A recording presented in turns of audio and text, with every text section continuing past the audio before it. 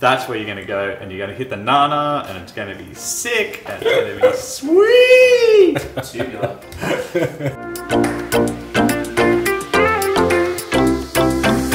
Hey everyone, I'm Fred. And I'm Ed. And today we're going to talk about some of the fundamentals of riding an electric skateboard.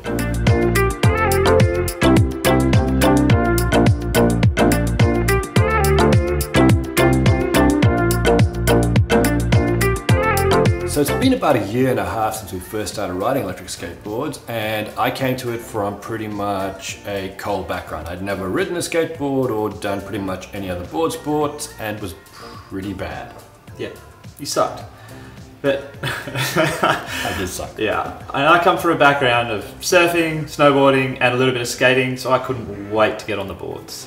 So today we're going to give you a couple of tips based on what we've learned over the last year and a half. So while we both ride the Evolve skateboards, these tips can pretty much apply to e-boards in general. Now, there will be some of you out there who are already very proficient and already know a bunch of these tips. All we ask is that you maybe add your best tips to the comments below so that we can all share the love. Your glorious knowledge and wisdom. So being new to skateboarding and wanting to use these skateboards for fairly long commutes, safety was a big question or concern for me. Now, the best tip I can give you here is always wear a helmet. Now, in different parts of the world, there are different rules as to whether you have to wear a helmet or not. End of the day, it just makes complete sense to protect your head. So when it comes to speed, my general rule is I try not to ride any faster than I can run. I had an experience recently where someone wasn't paying attention because they were listening to headphones and walked right out in front of me. I had to hit the brakes fairly suddenly, but was able to run off the board and avoid a collision. Definitely, it's really tempting to push these things to the limit, but be aware of your surroundings and ride within your limits. I really love riding at night, and so one big safety tip that I've picked up is make sure you can be seen. That means lights, bright clothing. You can get LEDs, you can get glow-in-the-dark paint. Too many lights is never enough. Go out there and it's such a fun, unique experience. Just make sure you can be seen.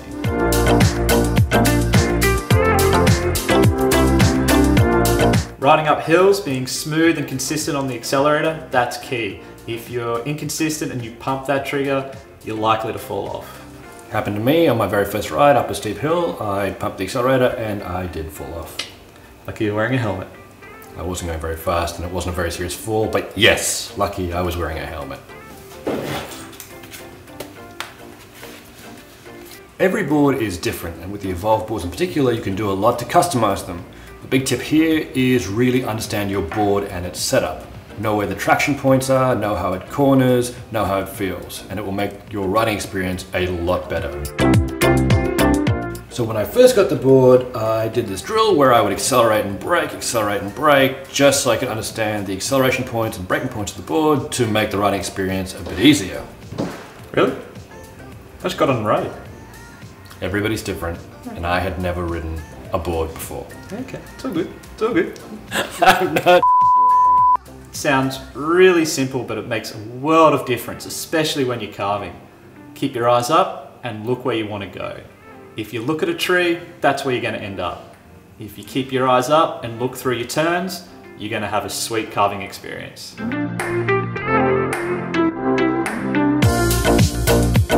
Due to the speed and acceleration, electric skateboards can take quite a battering, especially if you ride off-road. So when it comes to maintenance, a tip I can give you here is around your bearings. Always make sure that they're cleaned and well lubricated. It can make quite a difference. Yeah, this is especially important if you're riding off-road a lot or in areas with a lot of dirt and grime on the roads. The other day I was riding an all-terrain configuration and I found the board was a little bit slow. At first I thought it was a motor issue, but it ended up being that the tires weren't pumped up enough. So like a car or a bike, make sure that the tires are pumped up and the performance will be awesome. So another no-brainer tip from me that makes a world of difference is most people remember to charge their boards after a ride, but they forget the remote. So my tip is charge them at the same time. So this isn't so much a tip as a really awesome aspect of riding these boards, and that is the community. That's right. We went on an Evolve group ride really early on and they're awesome. They really are. And it's not just about meeting new people. You get to see different boards, different configurations, share information, and learn a whole bunch of new skills too. If you haven't been on a group ride, you definitely should. There's rides happening all over the world, all the time. And if you can't find one near you, try setting one up.